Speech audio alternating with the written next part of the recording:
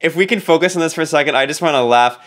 There have been so many absurd articles attacking Corbyn for his lifestyle. My personal favorite, the Daily Mail and a bunch of other rags published an entire article about how one of Corbyn's wives left him because he was always working and he was always at the office. And apparently she was like, yeah, he used to eat cold beans out of a can.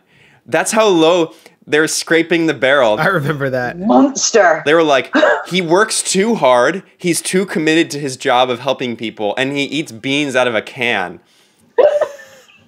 I want to share two other smears that are my favorites. All right, here's the Daily Mail article from July 2016. Revealed, Jeremy Corbyn's paranoid leadership team plot for hours, blah, blah, blah. While the Labour leaders sit silently in meetings munching noodles and granola bars. They wrote an entire article about how in meetings he eats noodles. Wow. The lead of the piece is, Jeremy Corbyn's paranoid team waste hours discussing internal Labour plots to oust him, while the leaders sit silently munching noodles or a granola bar, former aides have revealed. What? What a scoop. Well, he's got a balanced diet. I mean, beans are the protein, the noodles, you got carbs. And then, of course, the biggest mensch moment ever was when he sat on the floor in the train. But some people tried to spin that as like, it's a PR. You can't sit on the floor, you peon. Yeah, well, they actually said it was a big PR move, and we were like, you guys are all about PR. What are you suddenly criticizing it for? Like, if Tony Blair pulled off something like that, they'd be like, man of the people. This man is an election guru. He knew how to manage those optics. It was amazing. And it's like, Jeremy Corbyn's like, there's no way on earth I'm buying a first class ticket to sit there when these poor buggers haven't got a seat. And they go, oh, it's awful.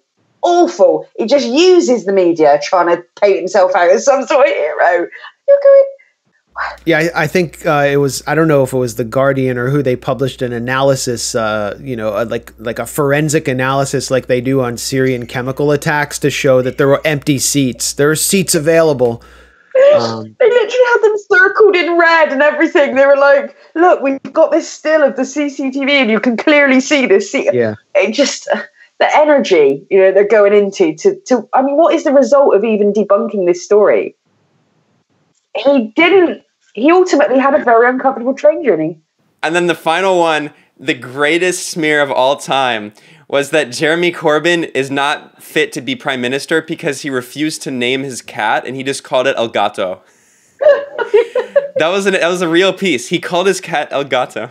I can relate. I had two cats I inherited when I moved into an old house once, and I called them Cat 1 and Cat 2. So basically, they go through this cycle of rows.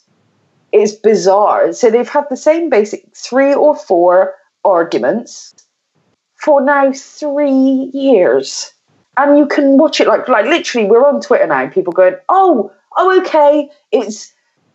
A friend of extremists news cycle this week. So they'll trot out the old photos and it's like, never mind that Tony Blair's there shaking hands with the Saudi princes and everything.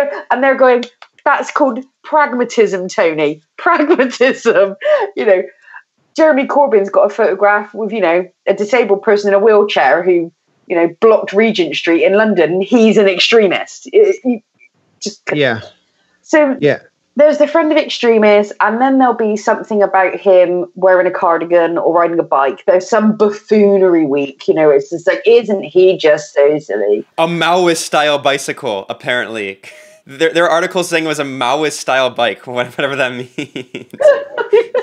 Yeah, it's so quaint. He rides a bicycle. Just a few years ago, he was hosting Max Blumenthal at Portcullis House in Westminster to talk about Palestine. He was with the people. Honestly, I was used in the Daily Mail to attack Jeremy Corbyn because he had hosted a talk I'd given at, as I mentioned, at Portcullis House was kind of like a cutout of Westminster, and, it was an open public talk, and they said anti-Semite Max Blumenthal, who hates Jews and therefore hates himself and wakes up every morning and cuts his own wrists because he's Jewish, spoke, and this is bad, and he Holocaust this and that. I don't know what they just piled everything on, and I went to Jeremy's chief of staff and said, should I write a response to this? Just, straightening this out and showing how many lies are in this piece. And he said, don't even worry about it because nobody pays attention to this crap. The people are basically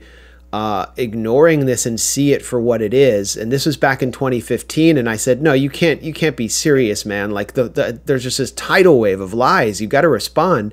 And they were right. I mean, it was true.